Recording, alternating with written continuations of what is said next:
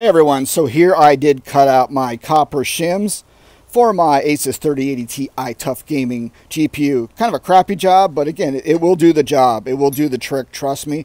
I'm just waiting on thermal paste. Dear God, it takes weeks to get thermal paste, man. It's like worse than getting baby formula right now, getting thermal paste.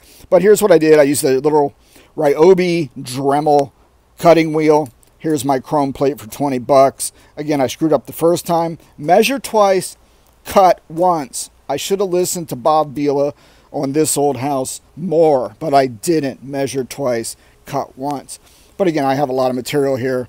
Copper is king for heat transfer. That's why I have it. Here's my Ryobi. Here's the little drill. And I just am waiting for a thermal paste to put it on. And it will drop, as you saw in my other videos, at least 10 to 15 degrees on these horrible Asus Tough Gaming. On the ROG Strix, I get the copper plate and it drops about 40 degrees Celsius. Love it. This stuff works. Copper for the win.